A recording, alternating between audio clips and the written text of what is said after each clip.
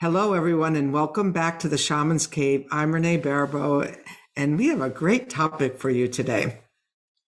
Hi everyone, I'm Sandra Ingerman and welcome to the Shamans Cave. So I was just thinking as I was hitting the record button, the topic for today is how to get deeper with your own personal spiritual practices to stay sane during these windy times that we're in. And what I was smiling about as we got started was that one of the ways that I stay sane is that I have these great conversations with Sandra every couple of weeks.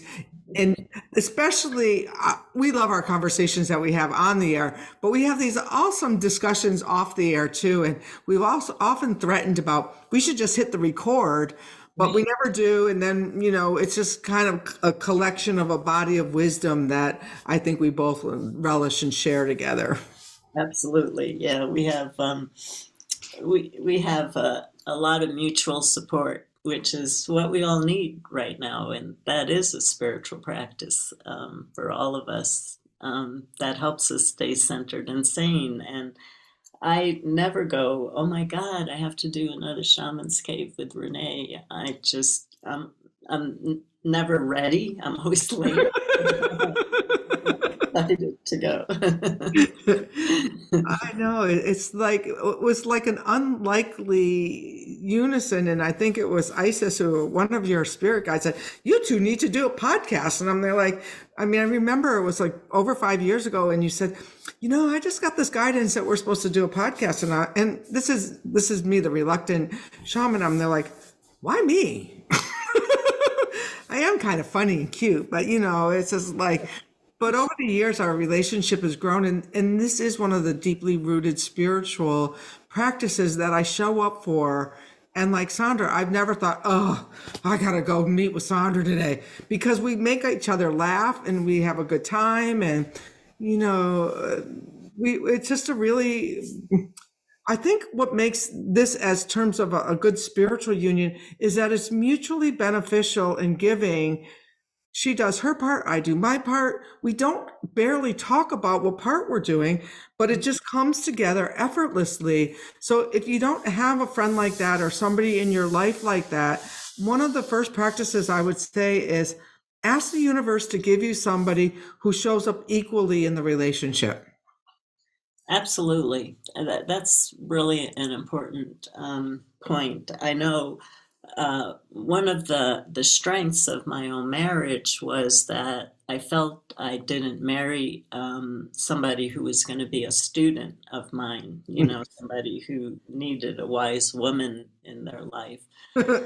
Married somebody who was an equal to me, where we could have conversations where I learned from him and he learns from me. And it's really important. It's like Renee and I being able to support each other in those same ways, where you actually have somebody in your life who you can talk back and forth, but from a place of equality, not different levels, but you're coming from a shared space, different opinions, different perceptions, different projections, but that's all good.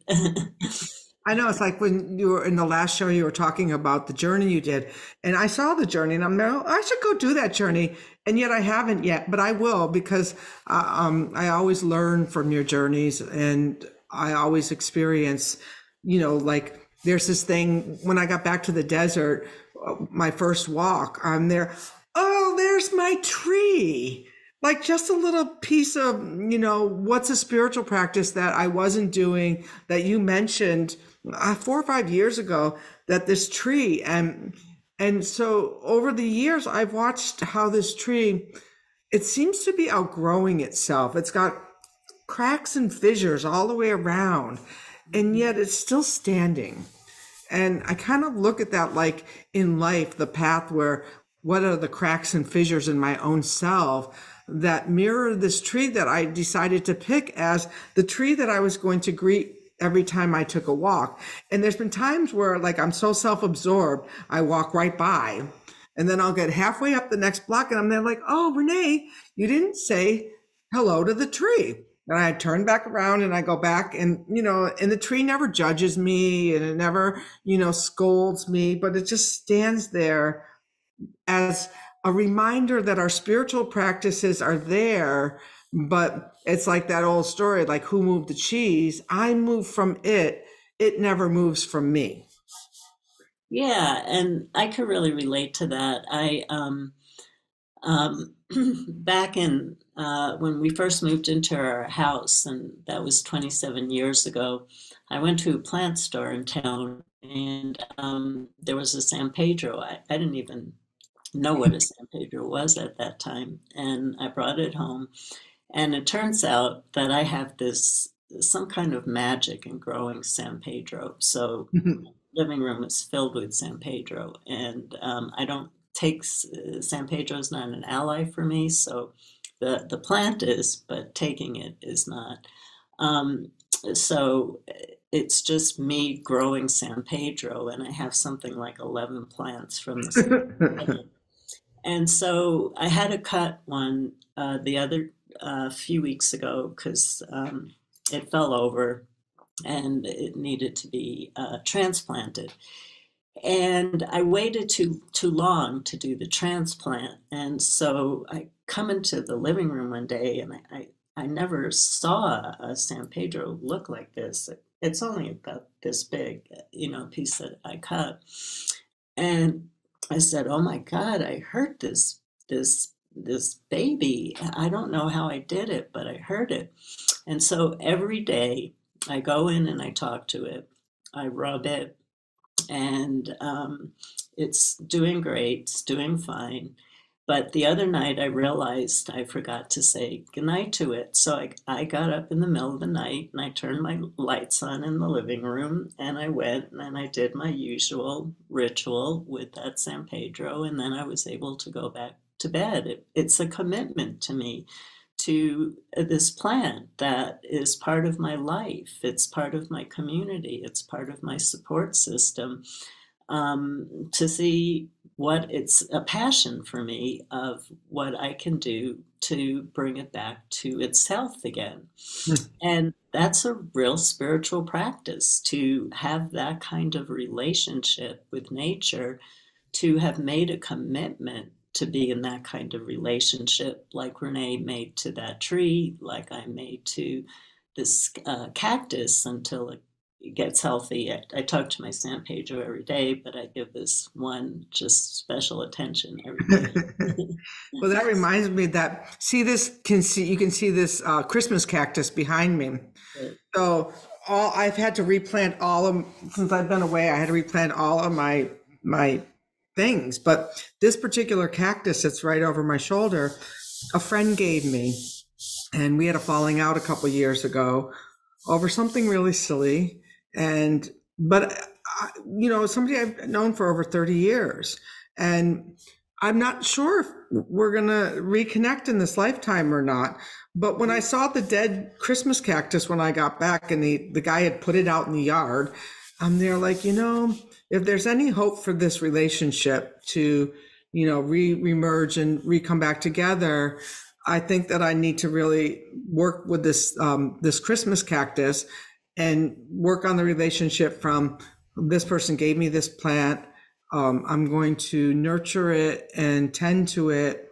And not to say that that's going to lead to a result that I want in the other situation, but that it was important enough for me to realize that I could let it wither and die out in the yard, like how it feels with this relationship, or that I could tend to this, nurture it, and bring back the life to this plant that is actually an aspect of that relationship. Yeah, yeah. And so these kind of commitments that we make is part of what we want to talk about today. Is we've been talking about for a while on different shows about how much people are surfing the web for information, are surfing everything and not really doing their practices. And I was telling Renee before we started the show, I started writing about this in my Transmutation newsletter back in in 2000 when I started it, and I've been writing about it every month, that we're surfing the spiritual waves. And now we're in 2023, and the world has not gotten any better because we're surfing spiritual waves. So how do we go deeper? And so both Renee and I were honest with each other, and we're just going to be honest with you. Isis gave me, she told me that I really had to take my medicine for the earth work to a deeper level, not different practices, nothing different than I've been teaching, but going to a place where I'm doing them from a higher vibration. And so I said to her, and she said that this was for my health. This was what would fix me. And so I started, trying to do my own practices that I teach and write about all the time. But, I find that negative loop coming in, just the challenges that we're dealing with right now. And so I had to reflect on how I've actually been honest with people my whole entire shamanic career, that I am the hardest client I've ever had to work with. And I need practices, and I need therapy 24 hours a day. And how I do that is I write books for myself, and I teach workshops for myself. And if anybody else happens to read or take a workshop, that's a benefit, but I'm actually only doing it for myself because it keeps me engaged in the work. And so I decided I'm going to teach the work that I'm trying to deepen inside of myself and help other people deepen it, because I know the miracles that come from this work. We have countless miracles that we've seen since I birthed the medicine for the earth work, and it was actually in the 1990s, but my book didn't come out till 2000.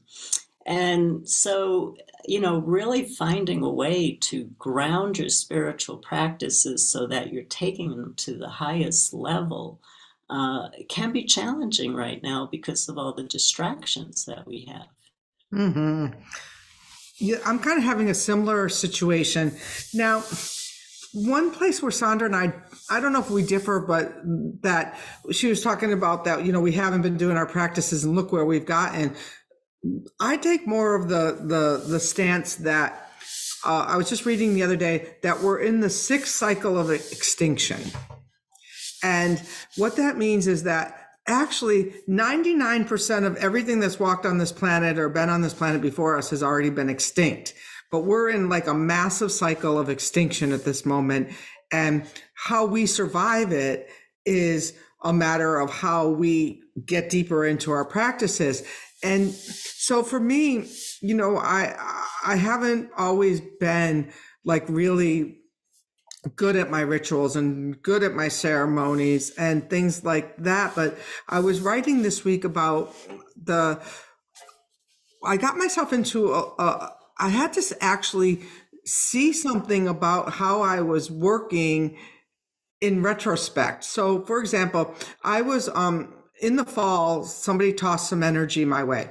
So I became hyper vigilant about protecting my house every single night.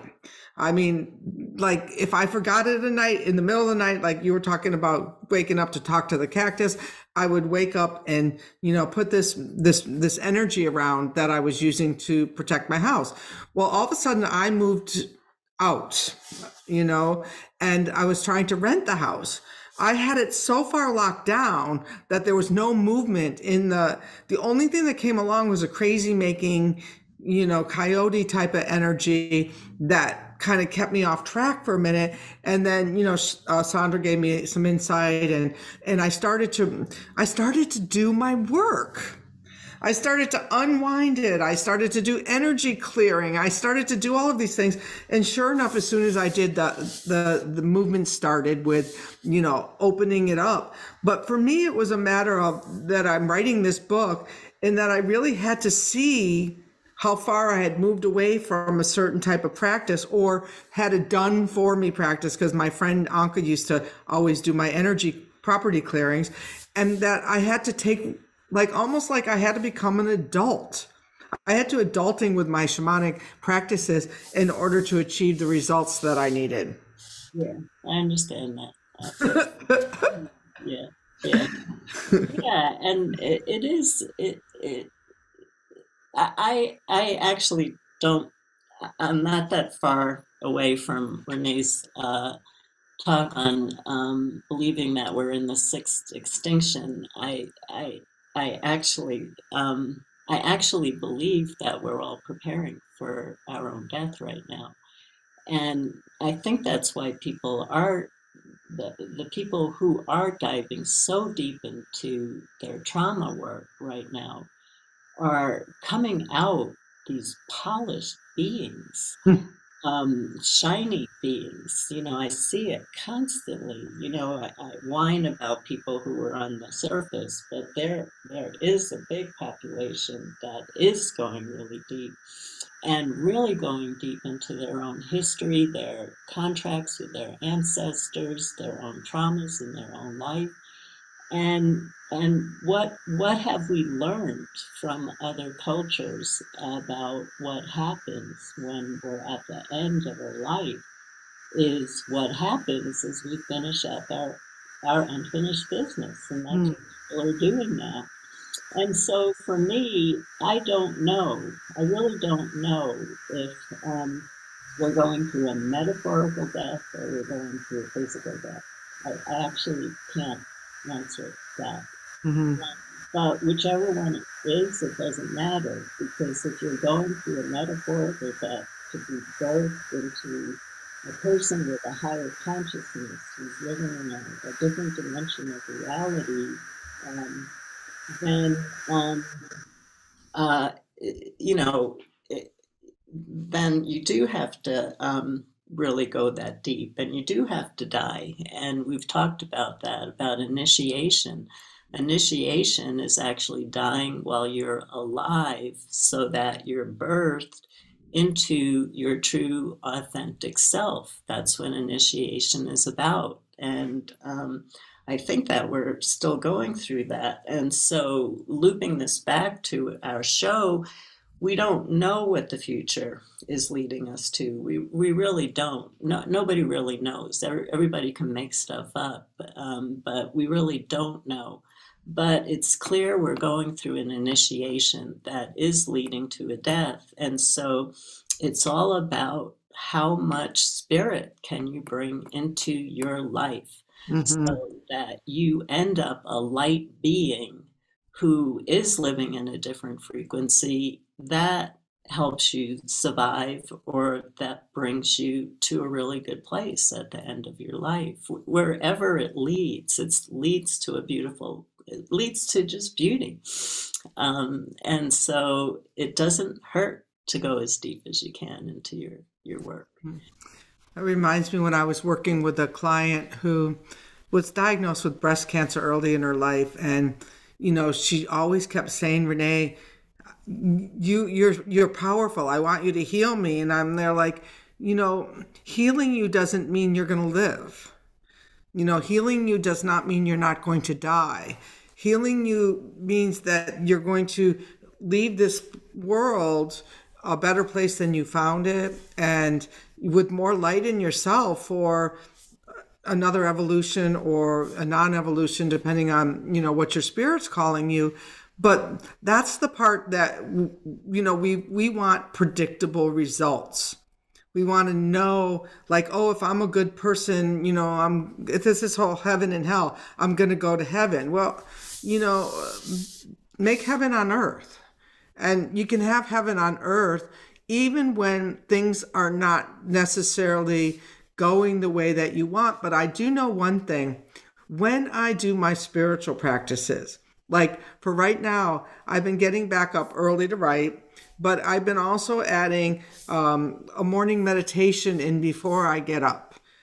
And the day just seems to go better. Right. It just does. And it's just like, and you get into your misery in a roundabout in it before you say, oh, what is different? Oh, well, I stopped doing that morning meditation. I stopped saying hello to my cactus, all of those things it's not one of them or two of them. It's when all of a sudden they all seem to fall apart and you are back, swimming in the water, drowning. Right. Exactly. Yeah, exactly. And as we've been saying, there are those of us who are doing that deep work, and there are those of us who are afraid of doing that deep work. And the depth is actually a really good place. The dark is a good place. It is a good place of transformation. It is a good place of renewal. It is a good place of learning. And so I think Renee and I are both just trying to encourage people not to be afraid to really go as deep as you can into your spiritual work, because um, it only leads to a good place. There is no bad place that it leads to. No matter what's happening in the world, it brings you to a better place of peace within. And when you have a better place of peace within, then that's what you're sending out as the vibration. And the world starts shifting. Mhm. As we all shift our vibration, the world starts shifting too. Mhm. So it's really important for us to not. I think people are so afraid that they're going to miss an important piece of information that's going to change their lives. And information has never changed anybody's life. It never has. It's doing the work that changes people's life. And so that's something for you to reflect on. First of all, you have to reflect on, does does this have any interest to you? Or do you just want to go along as you're living? That's your choice. That is absolutely your choice. Or do you really want to focus on, well, I took all these workshops online and there were these, what were the gems, the tools that you got, and just focus on those tools instead of all the information. Right. Yes, the like a couple weeks ago, I made prayer flags with people.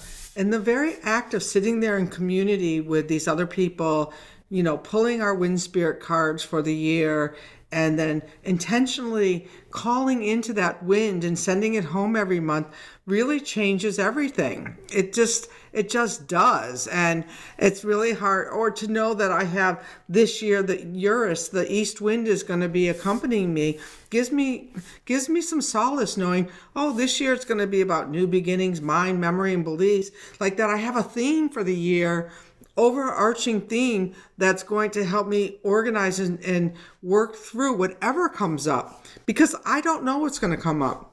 It looks this way from here, but knowing me, the wind is going to shift tomorrow and there's going to be something new. But if I know, oh, this year I'm concentrating on this, I have a anchor. And I think we all need anchors at this moment. And so what is your anchor? And it doesn't have to be our anchors, it needs to be your anchor. And what are you going to do to shore that anchor up for yourself so that you're not spinning out in space with the little balloons that they're finding up in the air, and you're not going to shoot down your own plans. But write that down in the comments. Tell us what you do to anchor yourself. What is your commitment to your own practice that you really need? Yeah, and I just want to share just an example of something that I work with, just to give you an idea of how I'm working right now. But really want to support what Renee said. Find your own practices and write about it in the comments of what's anchoring you. I'm really focusing a lot on how I'm cursing myself and my destiny with my own words. Mm. And we've done shows on the power of words, and I've talked about how I had a very special time with a Navajo elder who heard me lecture on the power of words at a conference way back, probably in the 1980s. And she sat down with me and we talked for hours together. And she said that in the Navajo tradition, it's really important that you bless people with all your words and not curse people with all your words. So, again, that was like in the 1980s, and that was a seed that went so deep inside of me. So, that's been part of all my workshops. All my workshops has been teaching people how to talk to clients, teaching people how to talk to themselves, teaching people how to talk to their loved ones. You know, what words are you using? And are you cursing yourself with your words all throughout the day? Or are you blessing yourself all throughout the day with your words? Are you blessing the world or cursing the world with your bad daydreams, your looping bad daydreams? This is important work that really creates change in your life, but you have to really do it. You have to really focus on every moment that you curse yourself and others by your own words because you weren't paying attention. So we just have to pay attention, and that means slowing down. Mhm. And that's another tool. So I didn't want to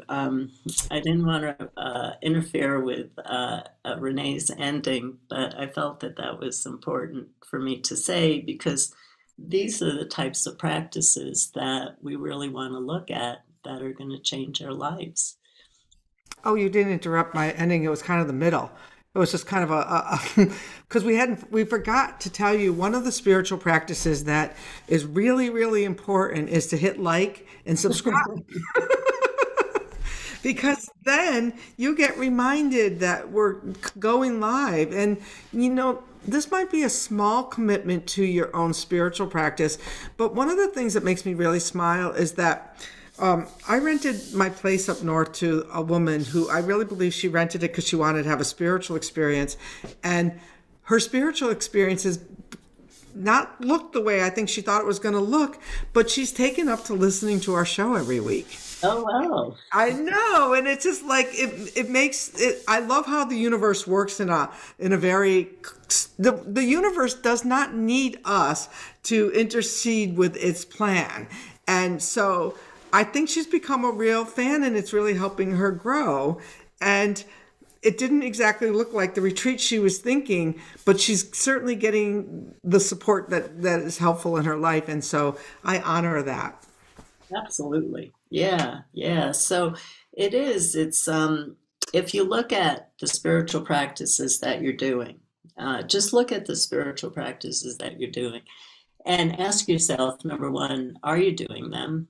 And then actually watch, observe the frequency of what happens to you when you start to get into some kind of spiritual state where you light a candle or where you burn some incense to clear yourself or you start to do a ceremony outside.